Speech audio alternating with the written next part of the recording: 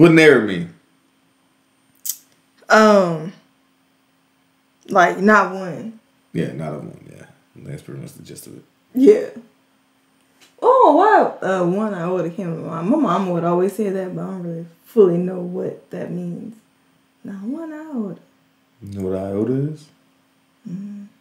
It's a Greek letter. Well, I know that, but is it like a?